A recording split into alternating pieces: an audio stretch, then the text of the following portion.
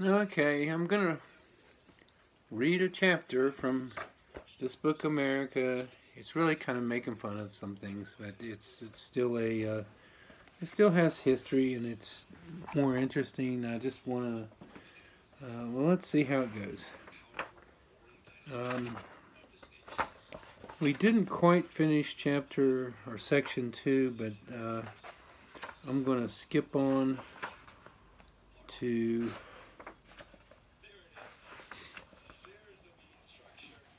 chapter 3, and this is the President, King of Democracy. And the picture, does anyone know who that is? That's Richard Nixon. He was not impeached. He resigned. He was going to be impeached. I was a senior in high school when he resigned. Or I guess he resigned in, I think, the summer of '74 maybe. So it was, but he had resigned right before my senior year. My senior year was '75 is when I graduated. The President, King of Democracy. The lights dim. The voice of God is heard over the loudspeaker. Ladies and gentlemen, the President of the United States of America.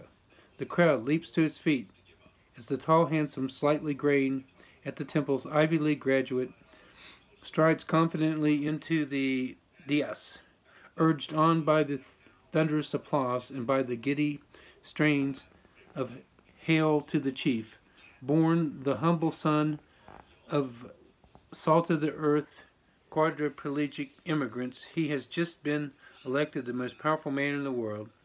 Yet, in just 4 to 8 years, you will be able to book him to speak in front of your Rotary Club at your library opening.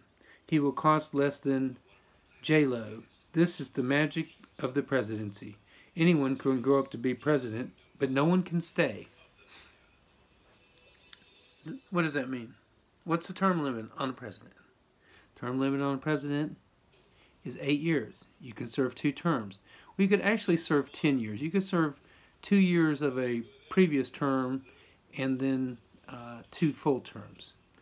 The President of the United States is the most powerful, most recognizable, and best person on earth. As Commander-in-Chief of the world's only remaining superpower, he wields enormous influence over global affairs. Indeed, if America is the world's policeman, the President is the gruff but lovable police chief in charge of enforcing the law from his comfortable perch above it. Domestically, the President's agenda provides the nation with its economic, social, and moral compass. Add to this a bewildering array of duties ranging from giving to the Congress information of the State of the Union, to feigning enthusiasm for the visiting NCAA women's basketball champions, and you will only begin to get a sense of the constitutionally mandated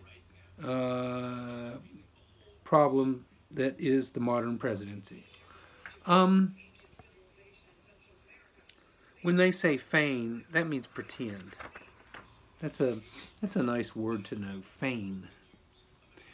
The man who holds the most exalted office does so not by birthright, but by merit. Merit means you worked for it, you deserved it, you got it. This notion has inspired children throughout the nation to dream that one day, if they worked hard enough, they too could become President of the United States. And even though all but 43 of those children would see that dream die, and thus be forced to find satisfaction in some low-level sales job, that's beside the point. We all agree dreaming is fun. Once in office, the President becomes acutely aware he is temporarily steward of a permanent position. The 22nd Amendment, passed in the wake of the Depression-ending World War II winning nightmare that was the Roosevelt administration, means the President has no more than 8 years and possibly as little as 1 month to put his stamp on the office. Every day brings the president that much closer to the time he will turn on the TV to see someone else's face buried in effigy outside a foreign embassy. The moment, as you can imagine, is bittersweet. Inventing the presidency. Who's the boss? As outlined by the founders in Article 2 of the Constitution, the office of the presidency is a masterwork of political compromise. It was devised as a leadership position incorporating the benefits of a strong central authority figure, while avoiding the pitfalls. I now proclaim myself Supreme Leader of the United States of Myselfia.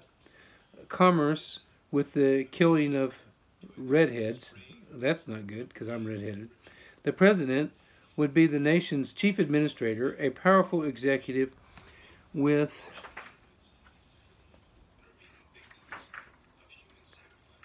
command of the armed forces, bound by the rule of law, so peacefully relinquish the job after his term. Room and board, a good salary, and license to pillage were but a few perks of the office. Years later, he would get his own plane. By far the most revolutionary aspect of this new position would be who could hold it. The short answer is just about anyone. By placing an explicit race, gender, or religious requirement on the presidency, the founders opened the door to true mediocrity. What? I'm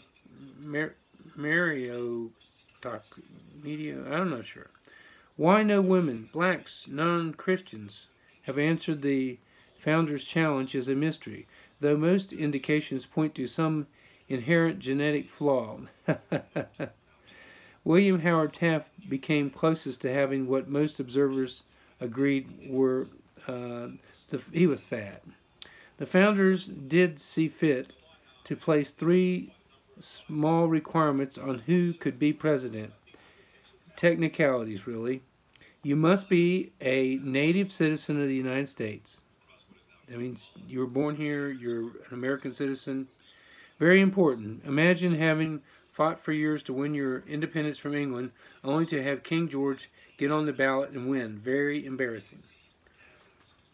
Number 2, you have to have been 14 years a resident within the United States. Self-explanatory. 15 years is an inordinately long residence requirement to ask of candidates. And 13 years, please. 13, that's not enough. You must be at least 35 years old. Though one would think that this was to ensure people seeking the office had the requisite experience and wisdom, in reality, the clause again safeguarded against tyranny. The average lifespan in colonial times was 41.3, so with 35 as a minimum, even a brutal tyrant would only have 7 years tops before gout, cholera, and other things redemocratized the nation. That's not true. That's not the reason they picked 35. They picked 35 because they thought that was a good age for, I think it really was because they thought that you'd be mature enough to be president at that time. The only other criterion considered was height. That's not really a criterion. The debate over this proposal consisted mostly of Thomas Jefferson holding a stick over James Madison's head and shouting, "You must be this tall to be president." You know why I did that? Because James Madison was really short. He was like 5'3". And that's not really short. Any height's fine. You must be this tall to be president. The vote on the motion was unanimously postponed due to tears, tiny, tiny tears. The modern presidency, the Oval Empire. Conceived as an executive with limited power, who needs the approval of Congress to so much as take to use the bathroom, the office of the presidency has expanded over time.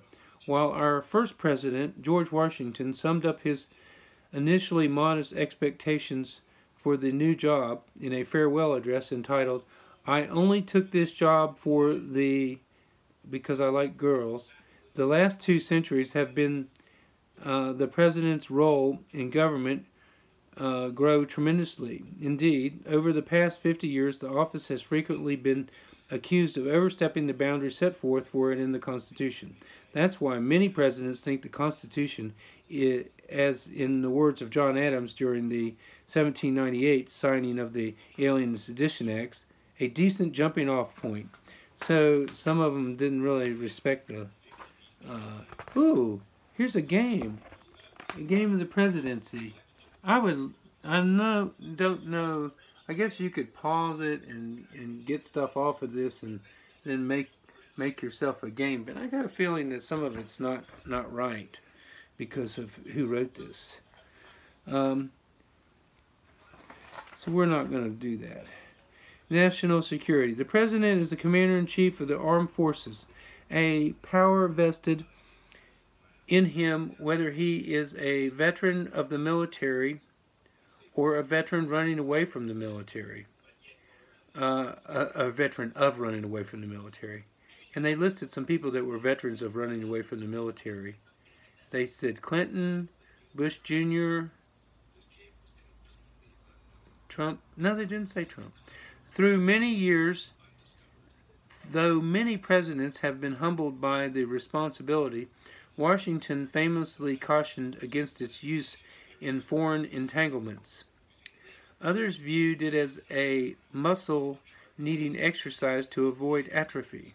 President Ronald Reagan invaded Grenada, a country with a drink-based economy.